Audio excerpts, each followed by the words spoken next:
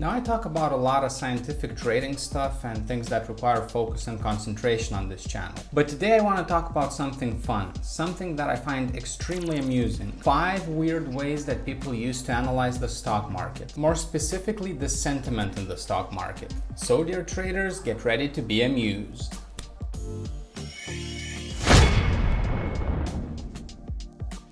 Number 1, and this is the one that I found the most amusing.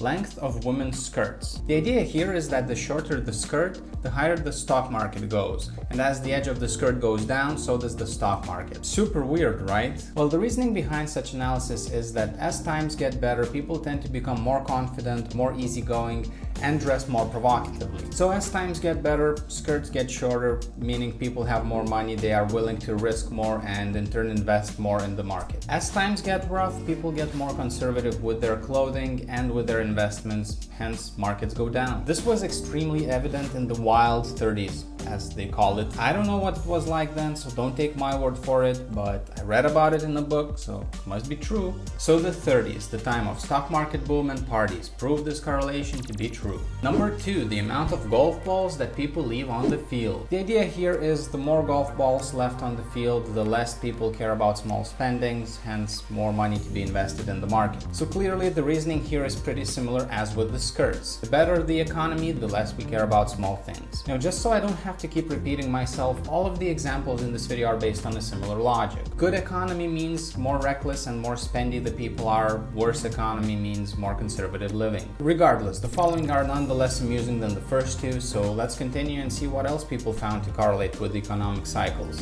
3. Overall sales number of wine versus beer. It was indicated that as economy goes down, people tend to buy more beer than wine, and as times pick up, people indulge more with wine. 4. Women's lipsticks. A correlation between market cycles and how much women spend on lipsticks was also found. It was indicated that women buy cheaper lipsticks in times of recession and are willing to pay more when times are good. Obvious, really.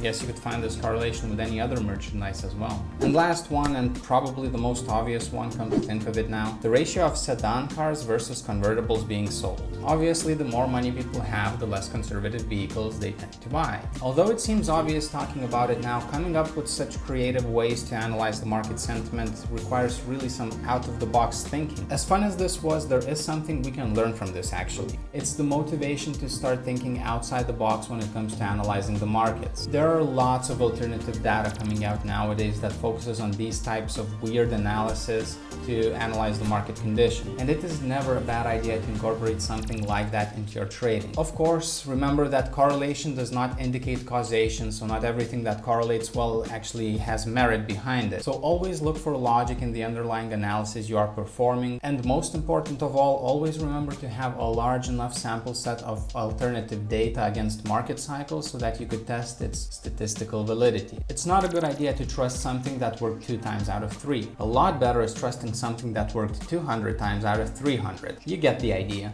Anyhow, I hope you found this video interesting. Thank you so much for watching, and as always, if you want to join the community of people that trade using science, make sure to subscribe to the channel, and I hope to see you in the next video. Bye!